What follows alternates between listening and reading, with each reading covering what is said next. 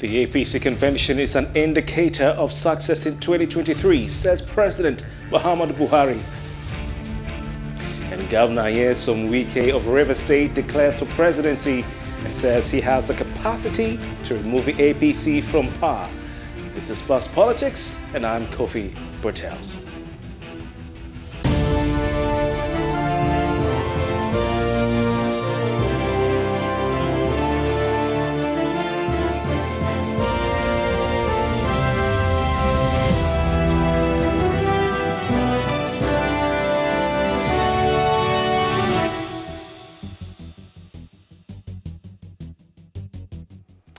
Welcome. The ruling All Progressives Congress held its elective national convention on March 26 to March 27, 2022, ahead of the 2023 general elections. During the convention, over 70 national officers emerged, with Abdullahi Adamu, former governor of Nasarawa State, becoming the national chairman of the party. Adamu emerged after 6 other aspirants had stepped down. And speaking on the event, President Muhammadu Buhari noted the unity leaders and members of the party demonstrated at the convention on putting the party on a firmer footing for victory in the 2023 general elections. The president had stated that the media was peddling what he called fake news of division within the party, when what exists in the party, according to him, is unity, cohesion, and personal warmth. These were his words. He also blamed the main opposition, People's Democratic Party, for trying to divide the country and leading to all manner of separatist agitations. Now, joining us to discuss the All Progressives Congress elections and, of course, other developments is the chairman of the All Progressives Congress in Cross River State, Alphonsus Eba, joins us via phone. Good evening to you, Honorable Alphonsus Eba. Yep. Okay. President Muhammadu Buhari has said that the media was peddling fake news as far as the internal wranglings in the People's Democratic Party is the All Progressives Congress, sorry about that, is concerned. Do you agree with him? I reckon you do. So you tell us how the media was peddling fake news.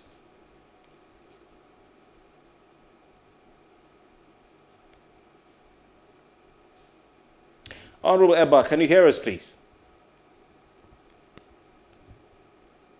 All right, we seem to have a bit of a network connection issue in getting across to our guest, Honorable Alphonsus Eba. But please stay with us. I will try and put him on the line in a matter of seconds and to have that very, very interesting conversation.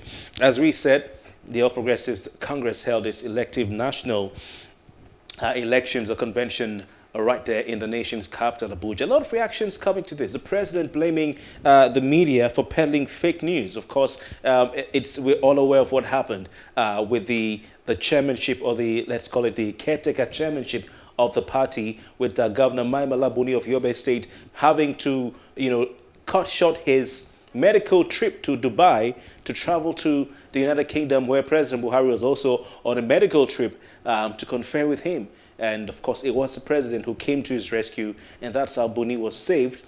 And of course, we now had a smooth and unified national convention. Not just that, also the secretary of the party, Senator John Akpan-Odorie, was also under fire as well. We have, I'm glad to say, Honorable Alphonsus Eba back on the line. Good evening to you, Honorable Alphonsus Eba. My pleasure to be with you. Thank you very much. The president has blamed the media for peddling what he called fake news of disunity in the A.P.C. What do you say to that? How did the media peddle fake news? In law, there is what we call res ista loquitur. The fact speaks for itself. I am sure we have been able to prove naysayers and prophets of doom that A.P.C is the party to beat. We came out much stronger than we were. We came out more united.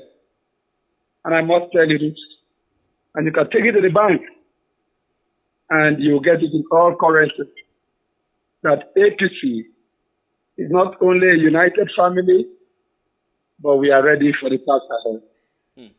Honorable Eba, you're the chairman of the All Progressives Congress in Cross River State, and I'm sure you're aware of the internal issues of the party. Wherein lies the fake news? What the media does is simply to report what happens, and we know what was going on when, or what happened when Mai Malabuni, the chairman of the Caretaker and Extraordinary Convention Planning Committee of the A.P.C, left the country to go to Dubai to see his doctor.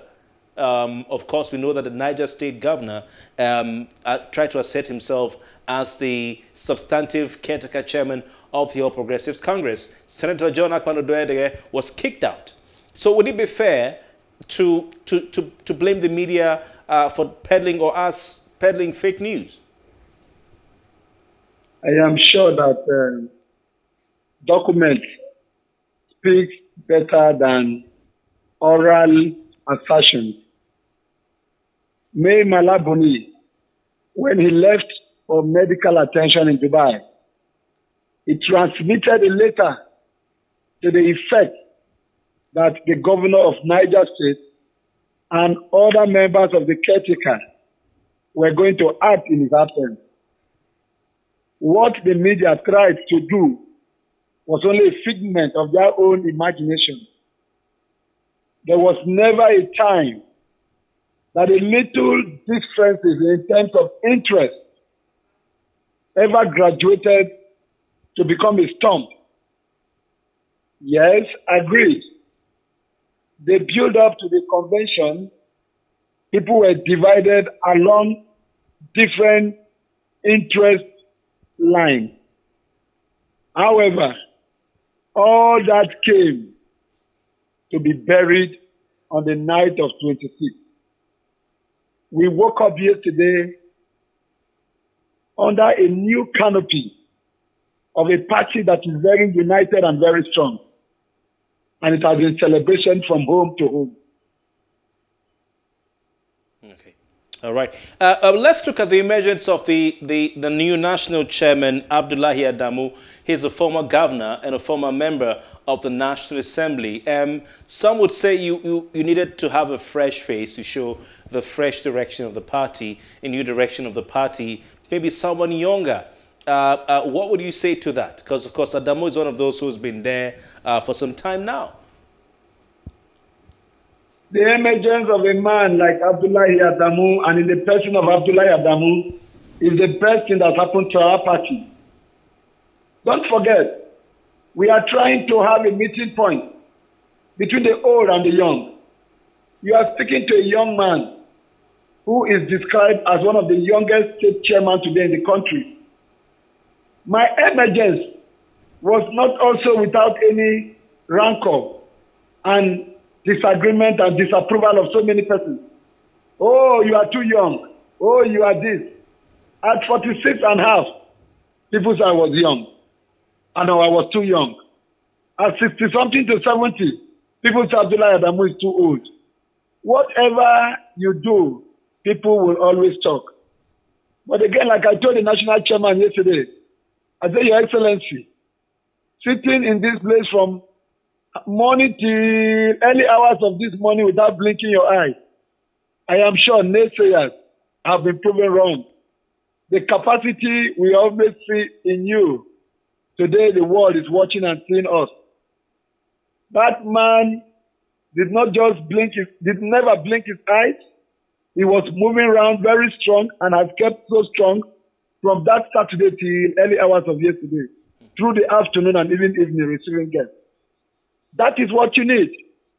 The name of this man is Bridge Builder. He earned that name many, many years ago after he left as governor of the state. Only recently he became the chairman of the A.P.C Reconciliation Committee. To us in the A.P.C, it is for him to return back and complete that work of reconciliation and taking us to the proper next level, which is progress. All right, Honorable Alfonso Seba, chairman of the All Progressives Congress in Cross River State.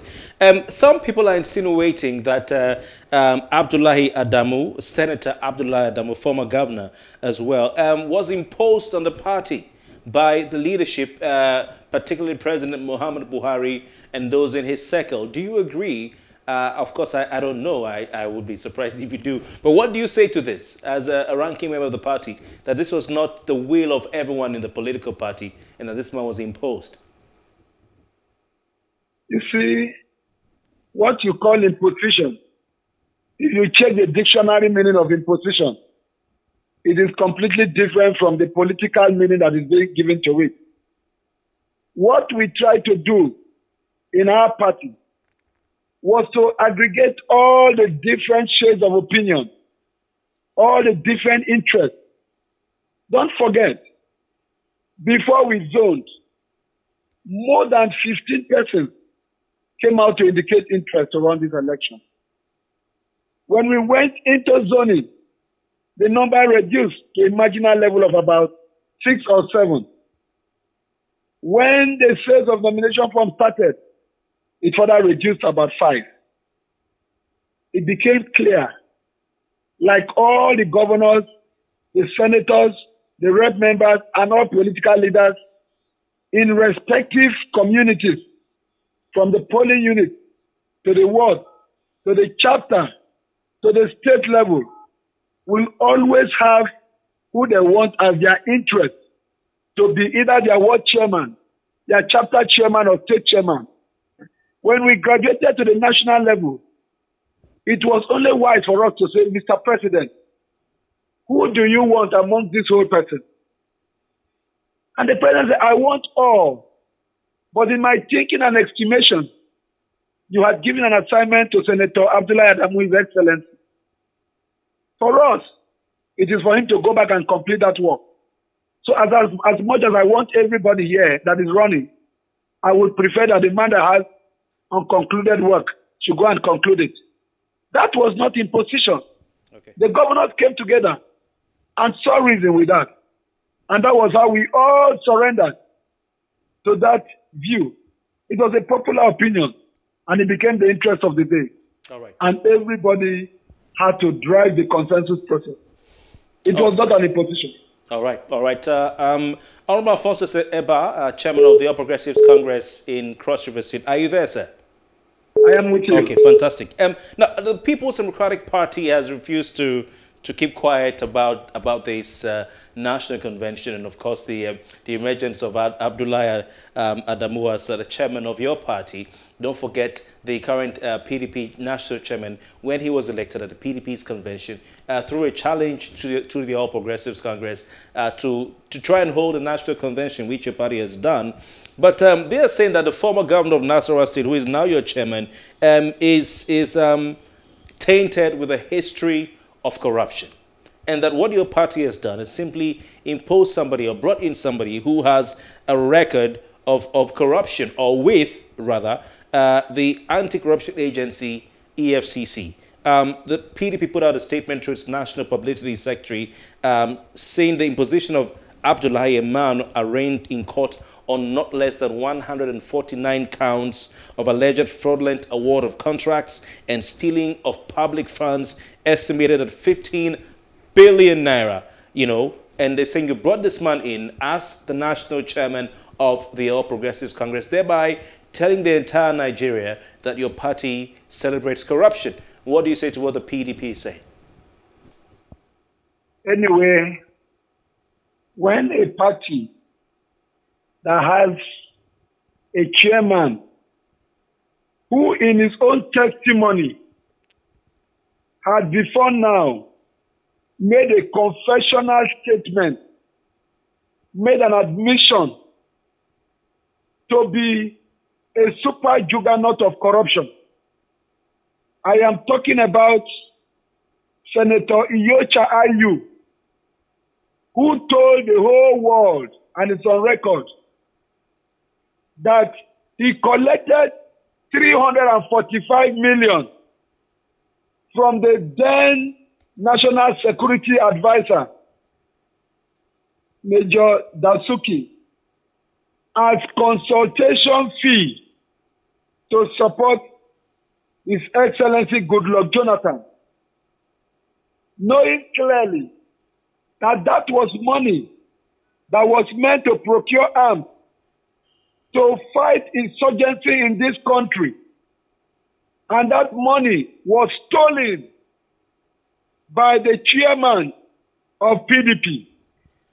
For a man like that is lacking in character, in content, in conscience, to make an allegation against a man who has not been proven to have committed any act of corruption. Honorable Eba, are you saying the PDP might be corrupt? You're not just the only corrupt party or the only party that has people who have questions to answer regarding corruption, but also, so are you saying you are both, you are not worse than them? Is that what you're saying? I did not hear you well. You say what? Are you saying, oh, well, we have someone as a chairman who is tainted or who has questions to answer regarding corruption, but so does the PDP? So you are saying you are as corrupt as they are? I have not, you did not get me. You did not get me to learn very well.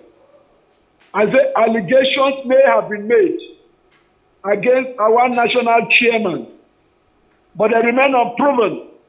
They remain in the realm of allegations. But the national chairman of PDP, Senator Iyocha Ayu, in his own admission and confession, told the world that he stole 345 million. Excuse me, but did he tell the world that he stole? Did he use those words, I stole? Has he been convicted by any court of competent jurisdiction? It is in his testimony. All right. You are criticizing the People's Democratic Party, who had released a statement criticizing your party, saying that your party is a corrupt party for celebrating corruption by appointing Abdullahi Adamu as your party chairman or electing him, as you said. But if you're pointing an accusing finger at the People's Democratic Party, what about the fact that out of all those who were appointed or elected, rather, as members of your party holding key roles, a lot of them are former members of the People's Democratic Party? For instance, Abdullahi Adamu, the man we're talking about, who is the national chairman, was in the PDP. Iyolo Mishore, who is a national secretary, a new national secretary, was in the PDP.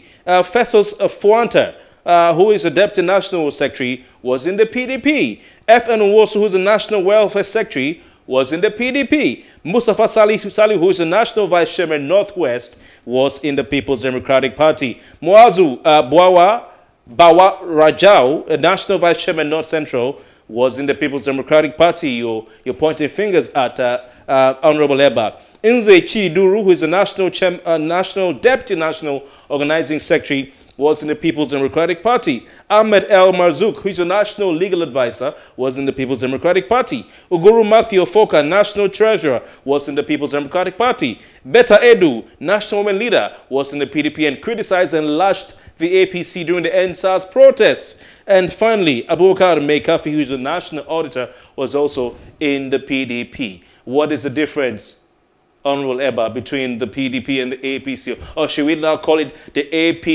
APDPC? I think your line of question is different from the submission you are giving. In fact, if you want to follow the line, I was myself a member of the PDP. Today I'm in APC. So what is the difference? No, get me right. Get me right.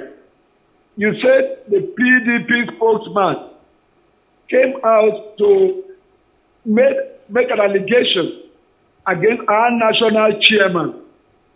And I was only telling you that the national chairman of PDP, whether speaking through his public secretary, do not have the moral fiber to stand to make any accusation or allegation of fraud, because himself has admitted and has confessed to have stolen money that was meant to use and procure arms. All right, but I think we had moved on from that, because I did say, and of course, I did say that whilst not trying to take away from your point, because of course, you said it's on record, I need to check, but I did say that Iyocha, you had not been convicted by any court yet. But talking about the People's Democratic Party, I asked you what's the difference between the A.P.C. and the PDP, because you have not less than 11 members of your your national executive committee, your national working committee, rather, coming from the People's Democratic Party. Now, you yourself, as a chairman of the party in Cross River State, you were in the PDP. I do wonder where the likes of, well, let me not go there. So what's the difference? The difference is that the human beings and the character you find at any particular time are the people that make a party. It is not those parties that make the human being.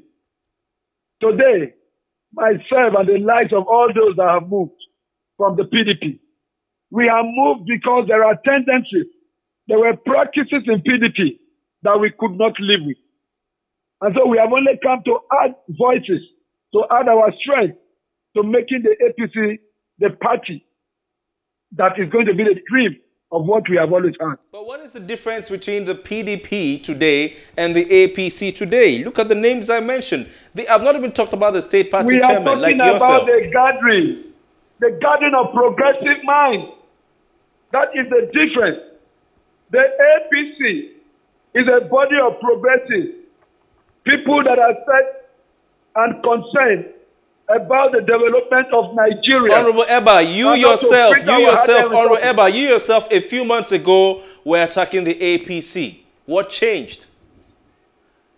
Check my record and tell me what I have attacked the A.P.C. about and let me know.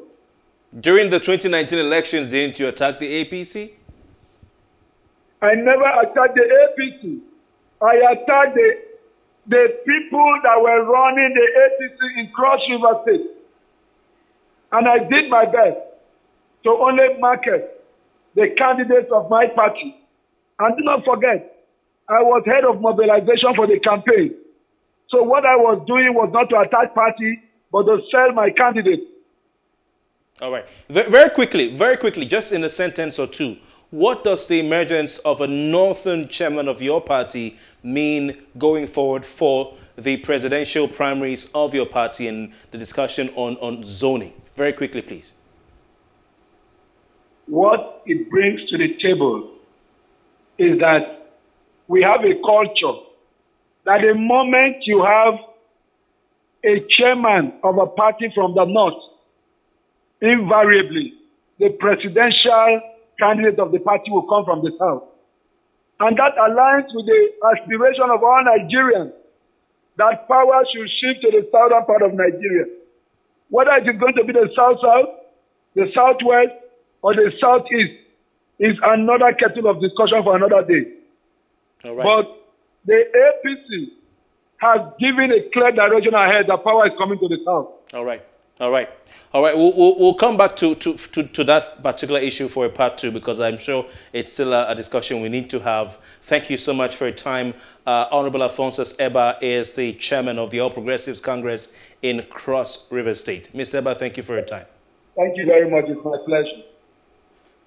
We'll take a short break, and when we return, we discuss Governor of River State, Nyesom Wike's declaration for the 2023 presidency. We'll be right back.